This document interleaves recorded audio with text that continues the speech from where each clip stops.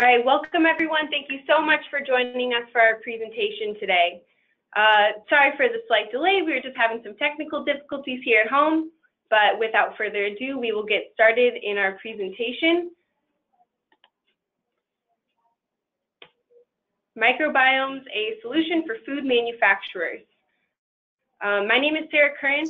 I am the marketing specialist with Eurofins US Food division, and our presenter today will be Dr. Greg Saragusa, who I will introduce in just a moment.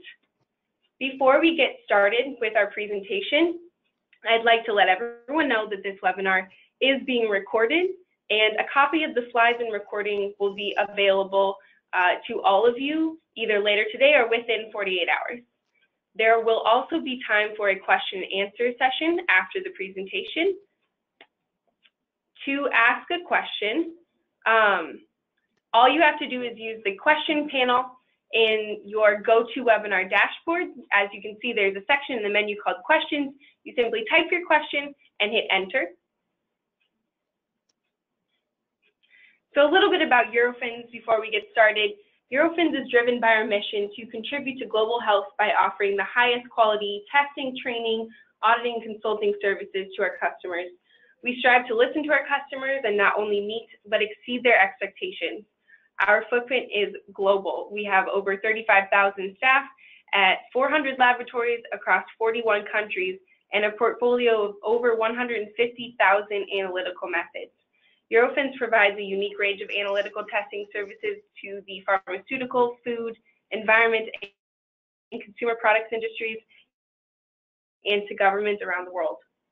Eurofins has a large genomics division with locations across the US, Europe, and India. Our labs are able to accept genomic samples from around the globe for analysis, including whole genome sequencing and microbiomes, just to name a few. Without further ado, I would like to introduce our main presenter today.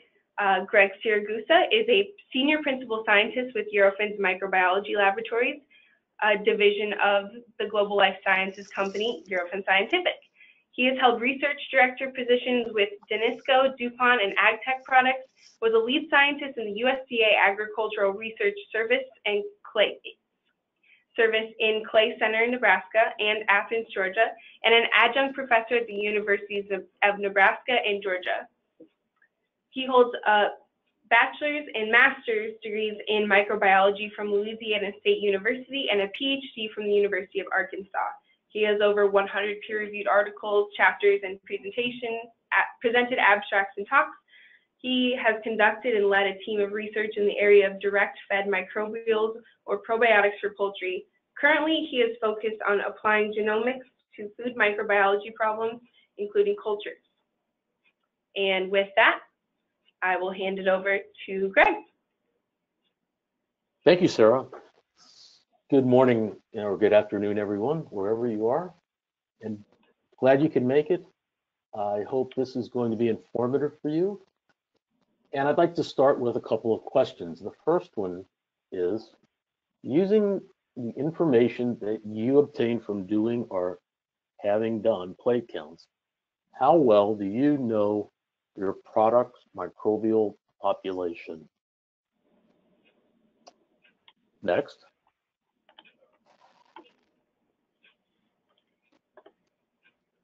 Can you relate to any of these questions? You're conducting microbiology, or you're directing a microbiology laboratory. You look at a plate and you ask yourself, these colonies, they sure do look interesting. I wonder what they are. Or perhaps you're dealing with a gas defect in a packaged product and you get a plate count, and your question is, are these the culprit? Are these the ones causing the gassy defect? Or the question might be, we spent a lot of money on antimicrobials. Why didn't the antimicrobial work? Was there something resistant? And then most likely, you or your laboratory staff and technician will throw away the Petri dish. They'll throw away the agar dish, the culture plate, and autoclave it. we miss a lot of what the data is telling us. So plate count data is indeed a count, but as we'll see, as we walk through this information on microbiomes, there's a lot more information that can be obtained from a sample, and there's a lot more information that can be obtained from that plate. Next.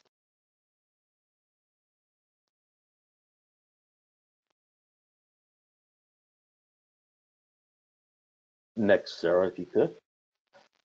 Oh, thank you. What is a microbiome? Let's start out with a definition. A microbiome is the population or the community of commensal, symbiotic, starter, or even pathogenic microorganisms that share a space. Those organisms can be bacteria, they can be a virus, they can be a fungi, they can be algae, they can be protozoa, microorganisms that share a space. You'll see a lot of pie charts, and one of the ways of conveying the data from a microbiome is to present it as a pie chart. You can also use bar graphs and you can use tables, which is done in the analysis. I like a pie chart because, in a way, the round pie chart represents to me a different type of Petri dish. I'll go in more detail later, but the method on the right is pretty straightforward. The main steps: we extract DNA, we amplify a bacterial gene if we're interested in bacteria, or a fungal gene if we're interested in yeast and mold. That information is sequenced. Then that data goes to a bioinformaticist.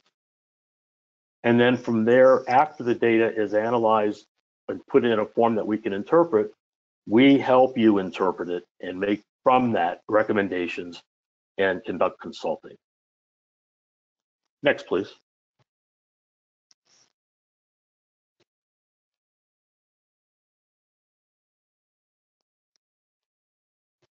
Sarah, can you go to the next? It's going. Sorry, guys, we're having some technical difficulty here. Okay. Let's see. There we go. Okay.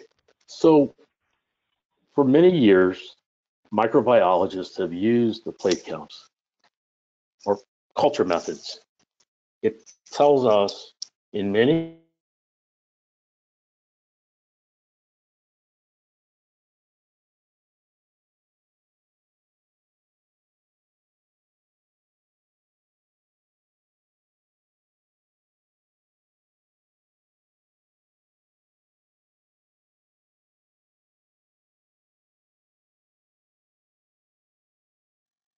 it's not a quantitative method, but it does give proportions in a sample. You'll see what that means. And one thing to keep in mind, it detects DNA. That can also be DNA from non-viable cells, but I'll address that in just a moment. So Sarah, if we can go on to the next. There's been a complete revolution in microbiology because of the advent of the microbiome. And typical in food microbiology settings, we're very busy making and producing food. That's what we do. So it takes a little while for food microbiology to either catch up or, in many cases, lead new areas. But this is some data from December 2016 to November, the end of November 2017, and you can see there's a big difference. These publication numbers I obtained from PubMed change daily. And there's a reason for that. One is the method is being applied to more and more things, but there are some other more down-to-earth methods. The cost of sequencing is dropping. The cost per genome is dropping. And if any of you have done 23andMe, if you've had your own genome sequencing done, you can get a pretty good idea that, yeah, things are becoming quicker. They're becoming better, and they're being done better, cheaper, faster. Same way in microbiome research. It's all sequence-based. That technology is greatly improving. We'll talk about that a little later too. Next, please.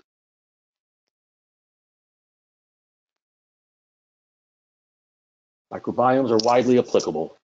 And if you look at the literature as a whole, you'll see a lot of areas of microbial ecology that have been studied. Today, we're going to talk about just food. Next, please.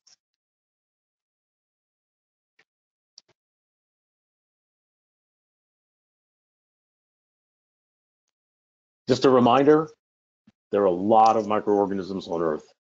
And if we talk just about bacteria and archaea, or the extremophilic bacteria, if you will, there was an estimate published in 1978 by Bill Whitman and company, the University of Georgia, and they calculated that there are approximately 5 times 10 to the 30 bacteria on the planet. And if you look in the upper right, you'll see he looked at and calculated this from data obtained from aquatic habitats, ocean, soil, and then everything on the Earth's surfaces, including animals, plants, etc. But of that 10 to the 30, which is a very large number, obviously, we have only cultured about 1% of the different bacterial types on Earth. That's just something to keep in mind. Next, please. And Sarah, if you would, click through 4 times. Okay. Well, that's great. We have all these bacteria on Earth. How have we looked at them? How have we studied them and learned about them? One of the earliest breakthroughs in microbiology was the technology of the plate count. It started after Leeuwenhoek said there are these very small things in rainwater. And then after that, fast forward almost 200 years, an observation was made that bacteria can grow on the surface, in this case, the surface of a communion wafer. A little bit later on, Louis Pasteur and Robert Koch came on the scene, and they showed that you can grow organisms on surfaces in isolated colonies, but they didn't really have a good way to do that. And at the time, one of the dominant methods was to use a slice of potato. Well, not everything grows on the slice of potato.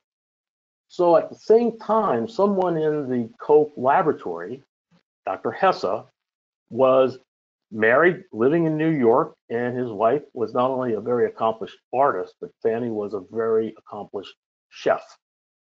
And she saw this problem that her husband was dealing with, and she said, you know what, I have a solution, and it's called agar. Now, agar was used in cooking, and later on it was used in canning hams. She was the one responsible for first suggesting we use agar. The big breakthrough. Doesn't sound like it might be such a big deal now. It was a big breakthrough if you consider we're still using this technology. And then a little bit later on, 2 individuals said, we need something to put this in, and they invented what we know as the modern Petri dish or culture dish. And so, Sarah, if you'd go to the next. And that technology has led us to today for the plate counts. All right, go to the next, please. But there is something to keep in mind. I said earlier, there are all these organisms on Earth, and we've only cultured about 1% of them. Okay, plate counts, as good as they are, they suffer from something called the Great Plate Count Anomaly.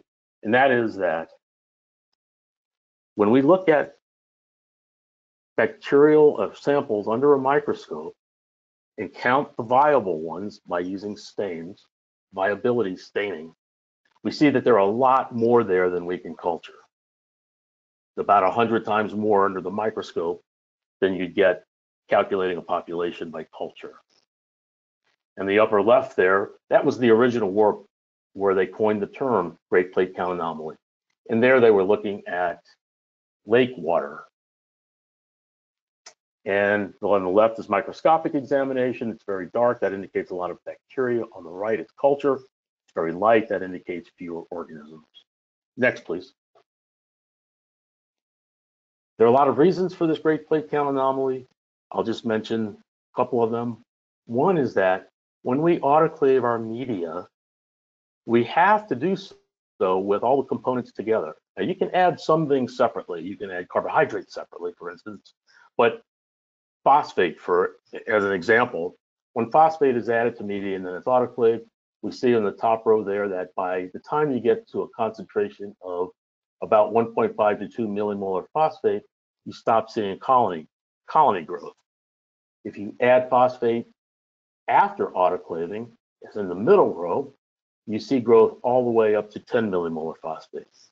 If you add 0 phosphate, you get what you get at the lower left.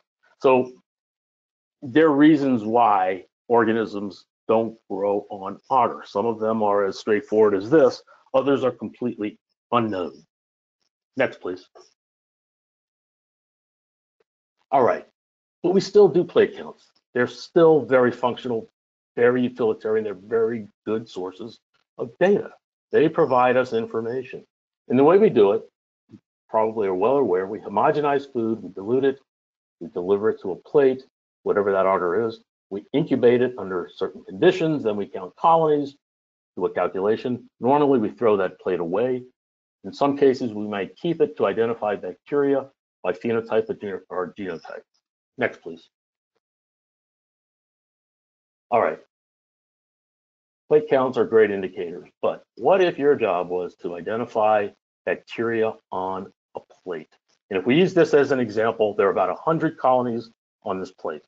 If you pick them and grew them in isolation and then identified each, roughly, a very conservative estimate is that it would be about $7,500, $7,500. And for that much money, what do you get? Well, you get identities, but that's identities from things that grew on just one growth condition on a single agar. So what if you wanted to grow things anaerobically? Or what about incubation at a cold temperature? Or what if you wanted to use lactic acid bacteria media? You get the idea.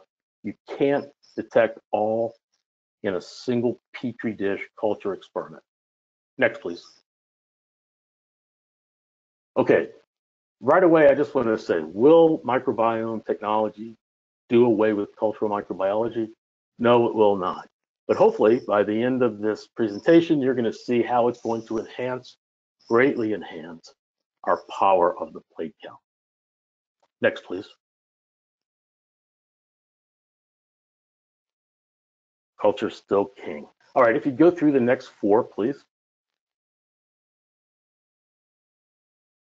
So what's the next breakthrough in microbiology? We already saw historically how a plate count was developed over time, concepts that were put forth in the literature, they came together. And Sarah, if you hit it one more time. Okay, all right, let's talk about the microbiome. This is pretty recent history for many of us anyway. In early 1950s, I think 1952, a group in the UK, Watson and Crick, we all know James Watson's Francis Crick, Morris Wilkins and Rosalind Franklin discovered and elucidated the structure of DNA. After that, fast forward to 1977, at the University of Illinois in Urbana-Champaign, Carl Woese discovered that there was a gene in bacteria that was highly conserved. That is, it was very old. It changed or mutated very little throughout evolutionary history. And that was called the 16S gene. All right. Upper right, 3 individuals figured out using PCR how to amplify those genes and make many, many copies of them. Lower left, people figured out how to sequence those genes and then how to automate sequencing. Lower right, once you sequence and you have all this data, what do you do with it? And Stephen Altschul was one of the members of a group at the National Center for Biotechnology Information who invented something called BLAST, which is a way of taking that data and from it elucidating the name of an organism. Now, that's the field of bioinformatics. It's greatly exploded since then. That's some of the basis of it. Next, please. And there we are. We're at the stage of the microbiome. So I'd like for you to think of the microbiome much in the way that you think about plate counts. It's a tool in our tool chest. It's just one of many things that we can do to understand our food systems. Next, please. All right, how do we do biomes? Not totally dissimilar to the way we do plate counts. We homogenize food, we separate it in a stomach or bag, we lyse cells that are associated with that food, we extract that DNA and do a purification, we amplify the 16S genes, and then we label them, and then we sequence them. And then at the bottom right, we analyze those sequences. And those names you see there, Chime and Mother, those are different softwares. A lot of bioinformatics softwares have these very kind of cutesy sounding names. There are a lot of acronyms in that field. But what they do is take that data and make it into a readable and interpretable pie chart or table of information about the names and the proportions of bacteria or fungi or microorganisms in your sample. That's the basic process. Next, please.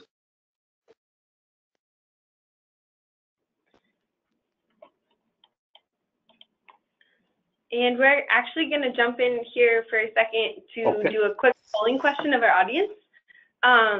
So I'll launch the poll and give everyone about a minute or so to respond, but our question is, have you or your business used microbiome analysis services before?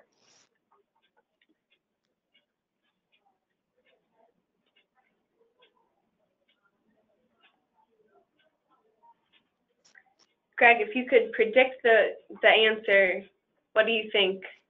Have most people been using microbiome analysis? Will I get a prize if I'm correct? Yes. I would say probably not. Probably not. All right, no. Let's see. I'm going to display the results, give everyone just a couple more seconds to respond. All right. And I'll let everybody see the results here. Greg, you were right. How did you know? 70% answered no, 22% yes, and 7% are in the progress of, have an analysis in progress. Well, I can say Eurofins microbiology has been in the process of changing that for about the last 2 years. All right. Back to you, Greg. Who would use and get the most out of a microbiome approach in your food factory? If you're involved in quality and safety, and your responsibilities are to understand spoilage, to extend shelf life, to conduct safety and hazard analyses, or to understand preservation efficacy. If you spend money on a preservative, is it working and doing its job? If you're involved in new product development, if you're trying to remove salt, if you're trying to remove whatever it is, what does it do to the shelf life and the microbial ecology of your product? You have an interest in this. If your job is to obtain raw materials, you want to know what are the differences in those raw materials, whether they come from the East Coast or the West Coast or from another country. And then maybe the most important thing to take away from this slide is that regulatory agencies in the world are using microbiomes. That includes our FDA. That includes the European Food Safety Agency. It includes the USDA. And I would say if we give a similar webinar in 6 months or a year, that list is going to grow. More regulatories are getting benefit from using it. And it's not punitive in any way. It's meant to help people in the countries they're representing make better food that's going to be safer to export. Next, please. Okay, so talked enough about it. Let's get right to the point. This is Larry, the laboratory technician. And his job was to understand fish spoilage. He works in a fish plant. And there was an issue. So what he did was a standard, or I say a general plate count. Could have been an aerobic plate count, could have been a psychotropic count. He did a plate count experiment. And what he got was that the counts were pretty similar. Next, please. But Larry is a clever guy. And he knew that there was a way to tell what organisms were dominant in the spoiled fish. And he had a microbiome analysis done. And the lower left says there's a variety. There's blue, green, orange, red, and purple. But on the spoiled side, bottom right, there's a lot of blue, and there's less green, and there's less orange, and there's much less blue. It's the blue organism that we would hypothesize is causing this issue. And that's the basis of using a spoiled pair. You have a point of comparison. Next, please. So what can he do with that information? He can use the information to selectively culture that spoilage organism and look for it in his environment. And if he can do that, then he can control it. He has a way of knowing. Now we have these fish coming in. This batch has a high level of this organism. This one has a lower level of this organism. We have to do something about it. Do we put the onus on the provider, or do we somehow try and clean those fish, process them in our hands so that we lower the level of that organism? The other thing that can be done is, let's pretend that that blue organism is difficult to culture, or if it takes a long time and you have fish, they're ready to go, you can't wait. Well, you can take that organism, you can sequence its 16S gene and use that information to make a PCR assay and cut down the analysis time from 36 to 48 or even 72 hours of culture to 2 to 3 hours of acute PCR assay. Next, please. All right, so you can use microbiome analysis on a variety of things. And I'm going to spend most of the rest of the time talking about examples that came from our laboratory, examples that came from the literature. Next, please. All right, so before we dig into the examples, I want to give everybody a chance to stand up, stretch, take a break, get a drink of water, have coffee, whatever you want to do. And Sarah, why don't we do this for about 2 minutes? Would that be okay? Sounds good. Okay, and do you have any other polling questions right now? Yeah, we can do one right now. Okay. We'll leave it open for the duration of our break. Our next polling question is, have you personally, this question's a little confusing, have you personally performed a microbiome analysis? So are you in the field of conducting these yourself? So just trying to learn a little bit more about our audience. And I just want to get an idea, and I would assume that maybe there's some of you out there who are actually hands-on microbiomic scientists and have done this.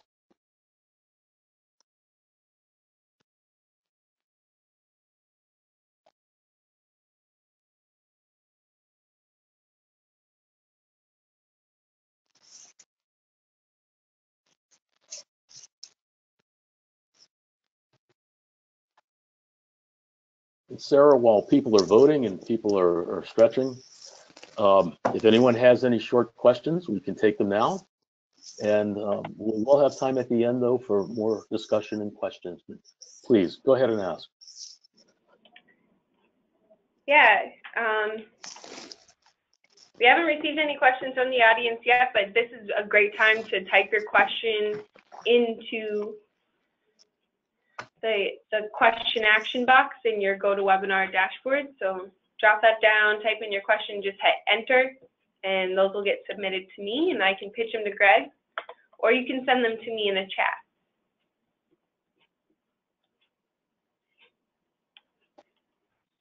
And we'll give everybody about 30 more seconds to answer the question, and we'll wrap up our break here.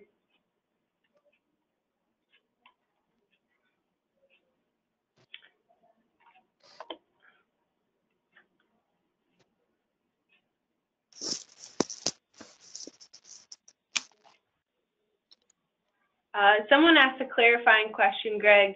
In the old days, we were calling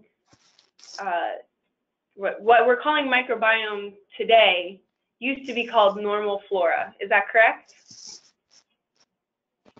Yes and no. So first of all, the term flora is actually, I still use the term, and in my dreams, I will dream about microflora, but the term that people tend to use today is microbiota, because flora implies plants, but that's a minor point. Yes, the microflora is what we knew we could count by plate counts. So for instance, if it were the microbiota of meat, well, we pretty well knew what was going to grow. We were going to get a variety of organisms and you could predict them. If it was fermented milk, you could predict the microflora or the microbiota of that fermented product was going to be mainly lactic acid bacteria. So that's correct. What's different now is we can discern to a higher degree of resolution which organisms are actually there. Yeah, they're lactic acid bacteria, but they also are pedococci, or they're also lactobacillus, and if they're lactobacillus, are they lactobacillus plantarum, are they lactobacillus curvatus? We get a higher level of taxonomic resolution, and we have that little number to the side that says about 50% of the organisms that are there based on DNA sequencing are lactobacillus curvatus. So that's a much higher resolution microbiota profile or a microbial profile.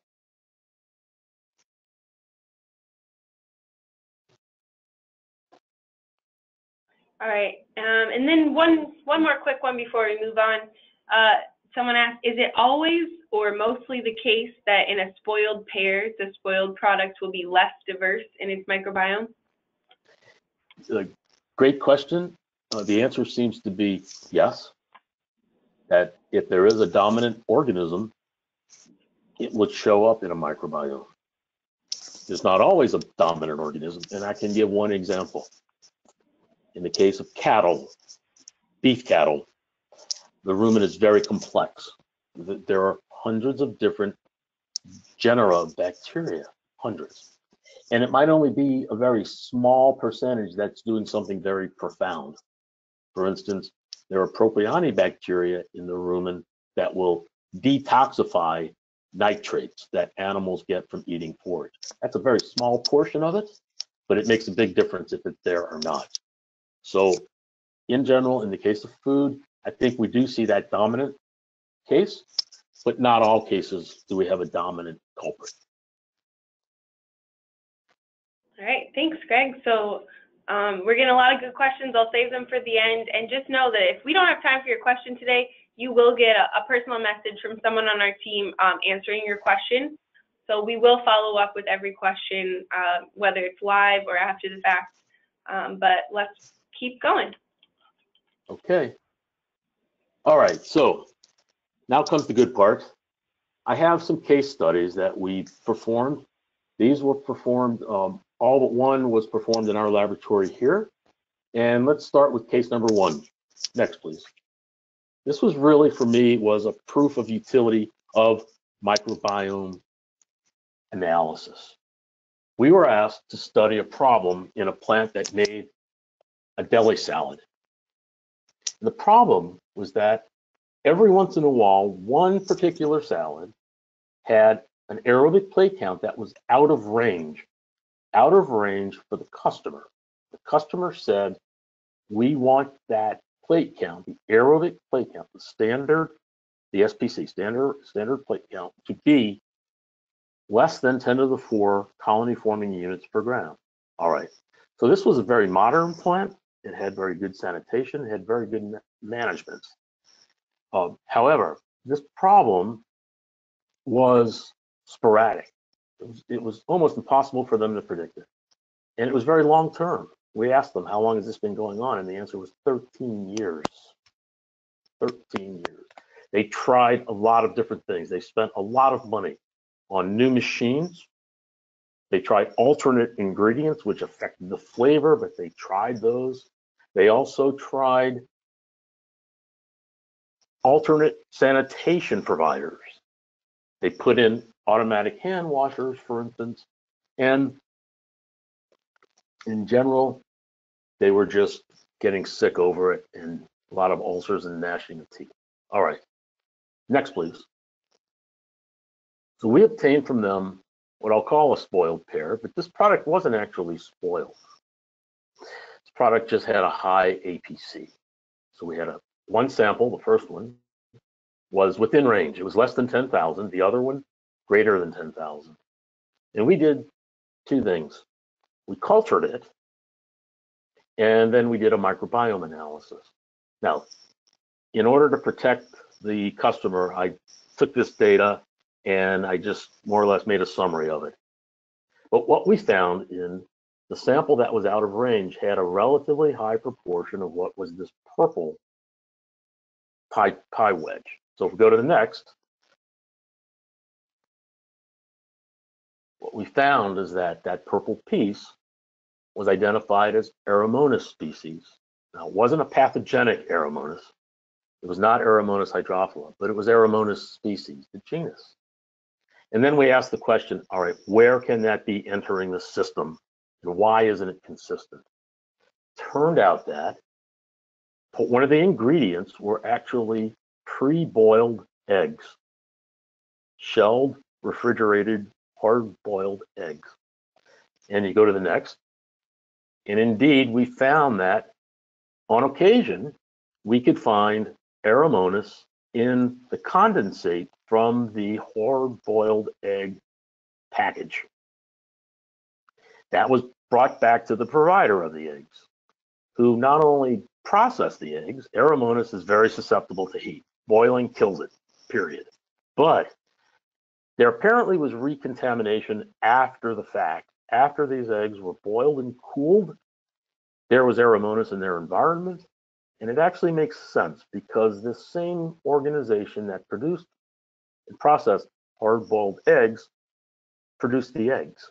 They own the flock of hens that made eggs. And so when that material was coming in, it was likely that Aeromonas was there because Aeromonas is a common inhabitant of the hen oviduct. So this really, for me, solidified the proof of the utility of microbiome analysis. We would not have discovered this had we not done a biome. Next, please. Okay, second case. This was a customer that had problems with gas formation in its small packs of cheese spread. This is a very multi-component product, but it had dominantly a fermented component, the cheese. It was refrigerated, but it was linked to a very large distribution area, and it was also linked to one particular recipe. Next, please. So we did a couple of things. One was we did standard culture, which included aerobic plate count, anaerobic bacteriaceae, yeast and mold, and lactic acid bacteria. The plate counts really didn't provide any information between the spoiled pairs. There wasn't a significant difference between those counts. However, when we looked at the non-spoiled microbiome versus the spoiled microbiome, we could see a difference. And if you just glance at that, you see these red bars on the right. All right, if we go to the next slide, those red bars turned out to be Leuconostoc gelidum. And what we did here, the difference between this graph and the previous is that electronically, we removed the main bacterial component in that product.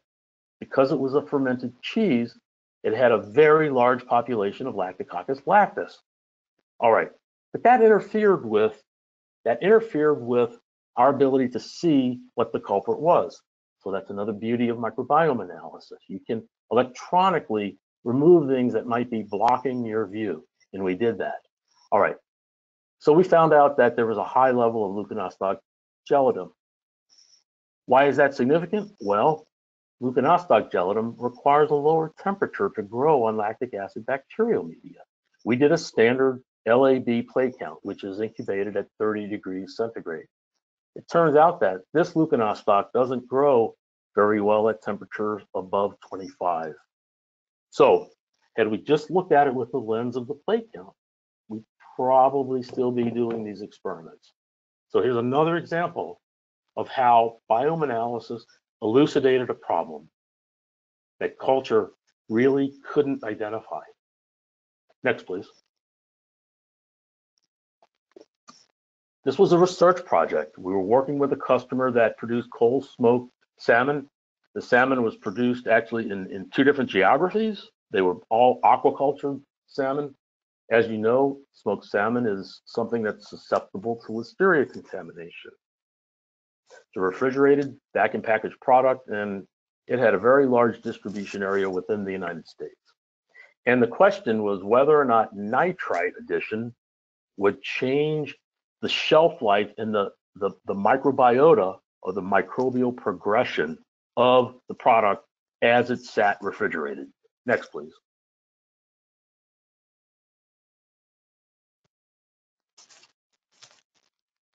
Sarah, can you see my pointer?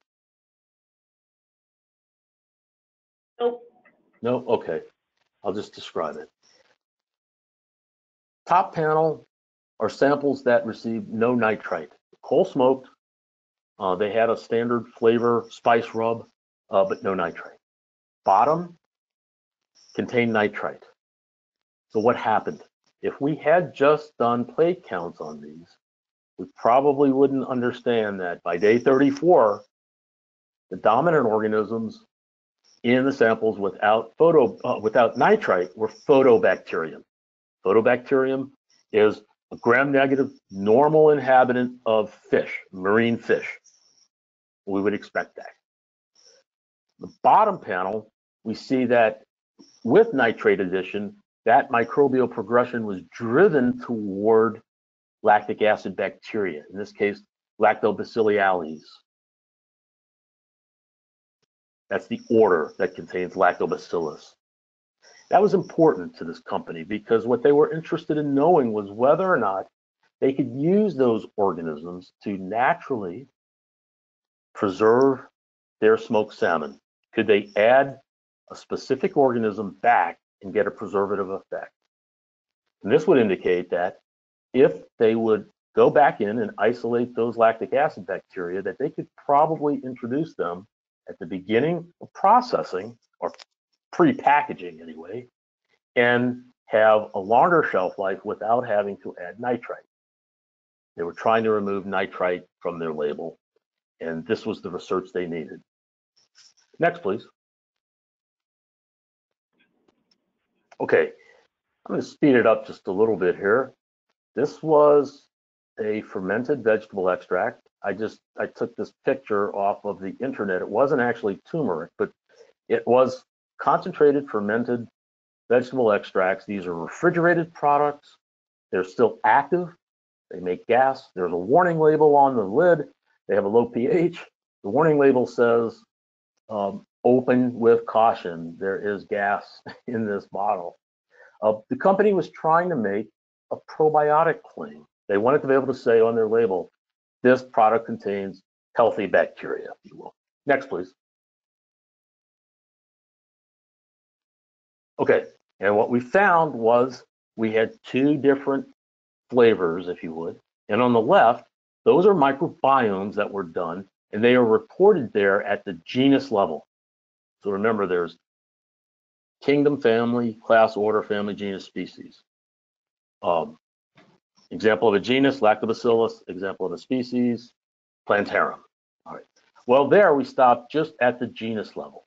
Doesn't tell you a whole lot, but if we go to the right, the DNA sequence data allowed us to go, in some cases, to the species level. Not all the time, but in some cases. And what it told us was that there was a big variety of bacteria. And indeed, some of them would be considered as probiotic type organisms. But something to note here, if you look at the list from the top down, it goes from order of frequency, low frequency to high. So in the bottom is high frequency. If you look down, you see Vibrio. Immediately, what does everyone think of when you see Vibrio? Well, there are pathogens in the genus Vibrio. Parahemolyticus, Vulnificus, cholera. All right, a whole bunch of bad guys. Well, it turns out that these weren't those, that there are also a big family of Vibrio in the ocean that are perfectly harmless to humans. In fact, most Vibrio bacteria are not pathogenic. Where they come from, turns out that in the seasoning for these fermented vegetable extracts, they were using sea salt. And sea salt is known to carry ocean-dwelling bacteria. So at first there was a little bit of alarm. When we studied the problem using microbiome analysis and studied those sequences, we understood that it was very logical that there was a source for Vibrio. And the company got the answer it was looking for. Are there probiotic types of bacteria in their product? Next, please. And I'm actually going to swoop in here with one last polling question, since we are reaching the end of our presentation. Now that we're halfway through our case study, what's your impression of microbiome analysis as a tool? You know, we still have a few more examples to show you. We had a few questions come in during the break asking what the practical applications are. So just polling the crowd, what do you think?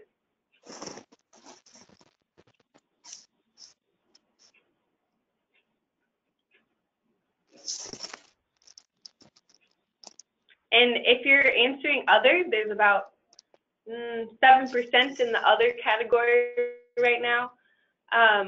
If you can give us an explanation in the chat or in the questions box, what are your other thoughts?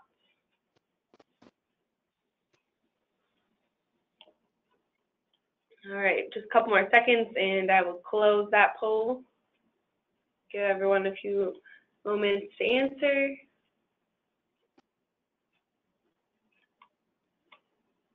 Okay. And I'll let everyone peek at these results because they're good. I'm happy to report that a majority, almost everyone, feels that they're useful. So hopefully you get a few more. And then if you were in the 6% that, apparently we have 101% on this call, if you were in that percentage that feels differently, drop us a note in the question box to let us know why. Back to you, Greg. Okay, next, please. All right, so we were approached by a maker of probiotic tablets, and they asked, for purposes of labeling, will a microbiome be able to tell them the approximate percentages and the species of organisms in their product? Next, please. So this information was used along with plate counts. And what it did was tell them that in their product, they had top to bottom, in this case, high to low, these organisms. And these were actually the organisms or the groups of organisms that they had in their product. And they needed data to back up what was on their label. So now they not only had plate counts, but they had identity data. Next, please. All right. And this is the last of the internally derived case studies. And Sarah, after this slide and the next, I'd like for you to proceed to about slide number 43 in the interest of time to make up for the technical difficulties. All right, case number 6.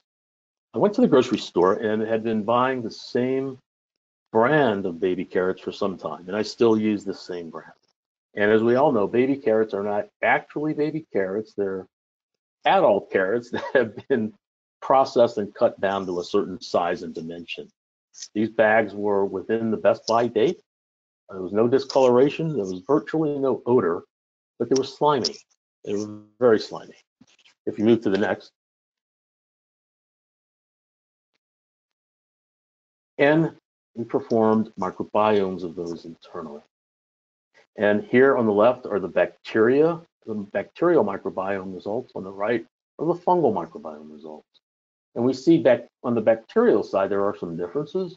There are a number of Enterobacteriaceae groups, gram-negative bacteria. Many of those make extracellular polysaccharides. And they also make enzymes that can begin to degrade carrot tissue, making it slimy. If we go to the right, there was a dominant fungi there, Brachia frigidie, and it turns out that it's a yeast that's commonly associated with produce. Now, this was an experiment we did internally. Customer didn't come to us saying they had slimy carrots, but it's a very common defect. And we understand that carrot processors often use chlorine rinses. One thing chlorine rinses do well is they can reduce bacterial load, but they also make food products susceptible to other microbiota. And I think we show that quite clearly. All right, so Sarah, if we could move to slide 43, I am going to leave it to people if they're interested in all these other examples to contact Sarah. And these are from the literature, so they're freely available. But what I wanted to show next is that one of the real utilitarian uses of microbiome analysis is in the analysis of hard physical surfaces. So Sarah, go to the next. Okay, and this is an example of work that was done on restroom surfaces. And very briefly, if you look at the red, the blue, and the green bars, even the orange bars, the top four, those are things that a number of researchers in the area of skin microbiology call people stuff. And by people stuff, they mean these are things that are commonly found on surfaces, built surfaces that come from human contact, generally the hand. Now, in this case, it wasn't just the hand, right? But what they see is more or less what they expected as people go in and out of a restroom, and people touch things like a faucet or a soap dispenser, they leave an imprint of what is on their hands. Now, there is a little bit of a difference when you go down, but if you look at the lower left there, there's a component plot, and it looks a little bit like a shotgun blast. But if you look, you can see that there's a separation between the biomes that were found on the toilet seat and on the toilet floor. And then in the upper right, that's largely the stuff I refer to as people stuff. You see there are three main groups. That can only be done by a microbiome analysis. To try and do this by culture, if it were even possible, would take years. And that's probably a pretty generous guess. Next, please. You can use this for kitchen surfaces or deli surfaces. And what I'd like to draw your attention to in the graph is that on the right-hand side, we see those are bars representing the number of species. Look at the number of species that were found on the floor. Well, you can imagine, how do things get on the floor? They come from people's shoes. Or if you're in front of a working area, like for instance, a refrigerator, they can come from people's shoes and they can come from doggy feet if you have dogs and they're looking in the refrigerator with you. The point is, you can use this to analyze your surfaces as well. And next, please. All right, I put this in here just to show you that there are things that our databases don't cover.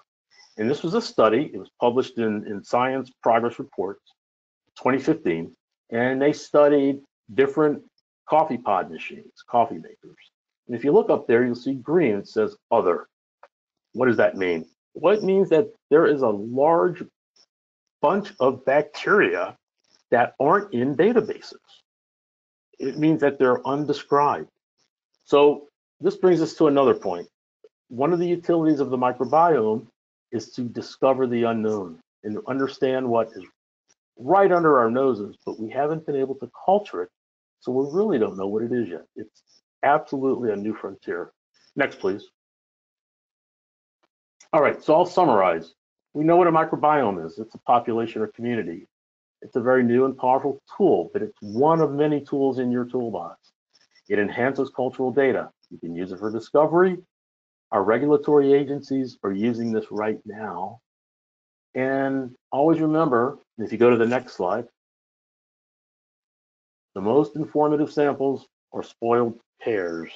So I encourage you, if you have a spoilage issue, if you have issues of pathogen presence, if you have anything that you're trying to understand that's of a microbial origin, and you have an affected and a non-affected sample, please keep those samples.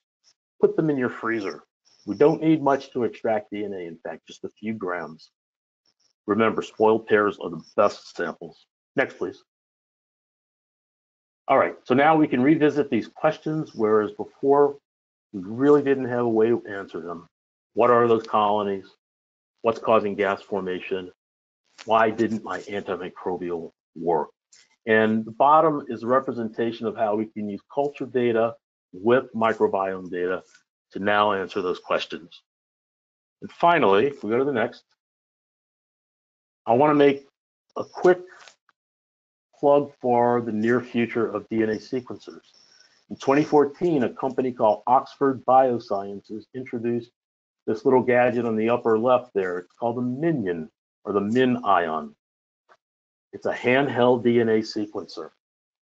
Imagine this. If you go through the same process that I showed you to do a microbiome, and you load that DNA onto or into the MinION, then it plugs into your computer. They can also plug it into your smartphone. It generates sequence.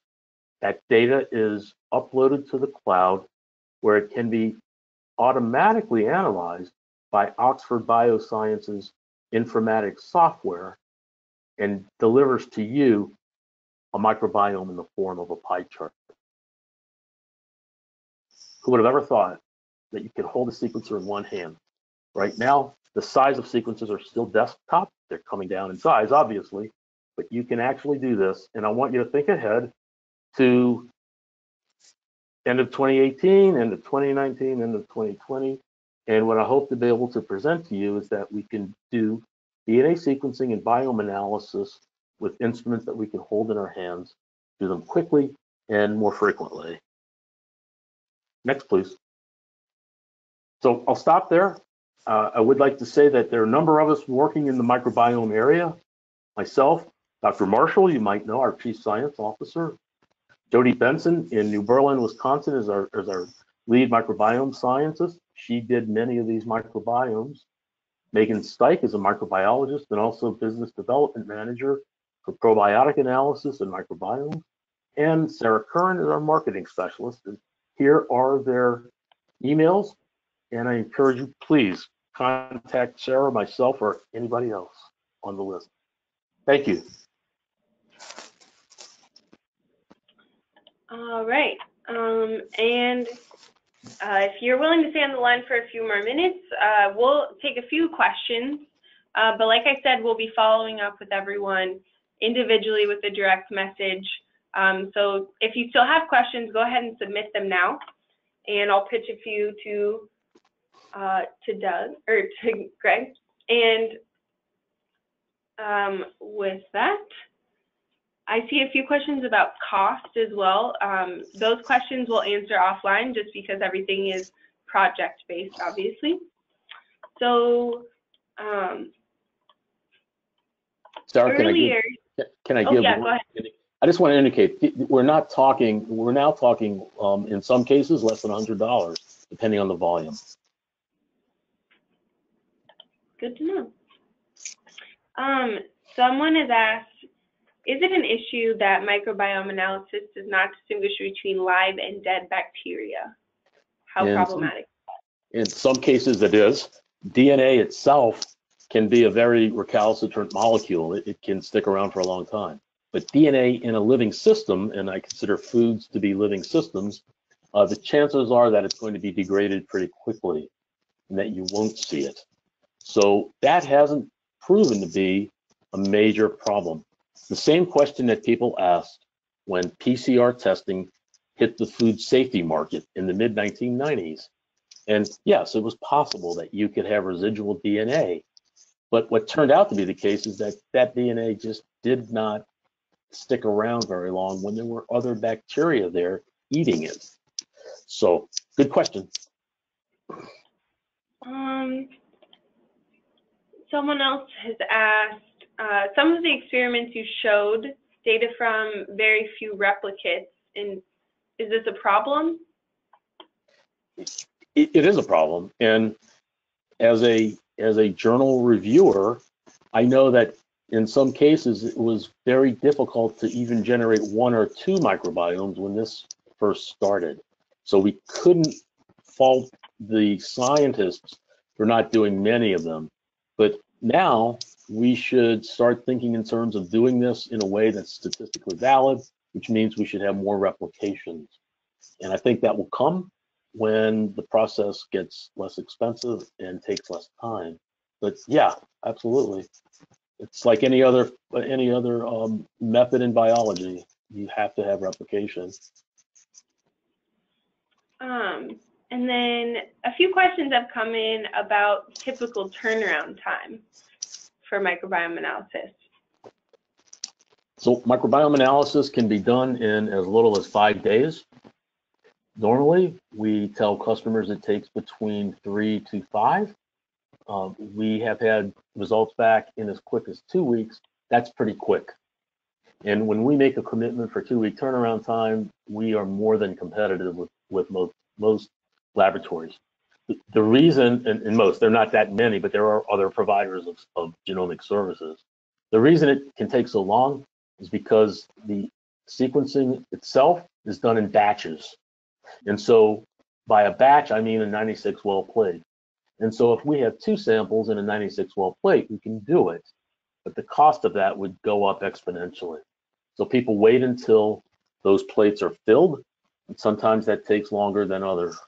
Once the sequence is obtained, informatics analysis, again, depends on the volume, but it can be pretty quick. It can be a matter of just less than a day if it's a few samples, or maybe 2 days if it's a big body of samples.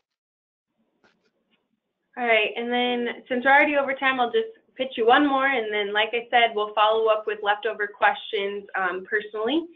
To answer a few other questions on here, if you joined late, yes, we will send you both a recording and a copy of these slides to everyone who both registered and attended. So the last question was, Greg, do you have any insight on if and when food regulations might reflect the utility of this new technology? Wow, $64,000 question. I would say this, that right now we know that the US FDA is using whole genome sequencing, it's another type of sequencing, to track pathogens. So that's happening right now. And that's helping public health. That's helping control foodborne disease. Biome analysis is different in that it's going to have other uses besides just maybe detecting conditions for pathogens. And we don't have a big database on that. Well, the FDA, our US FDA, has initiated a large research project to get and collect microbiomes on normal products. By normal, I mean they're not out of spec. And it's doing that right now. So I don't know if that's going to translate into regulations per se, but hopefully it's going to translate into information that you can use as a manufacturer to make a better product and keep it under microbial control. I would say in 10 years, we're going to see changes in our regulatory makeup, what those laws say. And I think they're going to be including a lot of sequence data.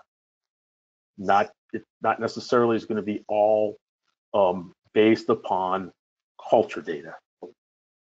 So I'll predict I'll give it a decade before we start to see big changes in print. Great. All right, well, thank you so much, Greg, for your time today. I just know everyone on our call really appreciates the insights that you've shared. Thank you, everyone who tuned in. And at this time, we will say thank you and conclude our presentation. Have a great day, everyone. Goodbye.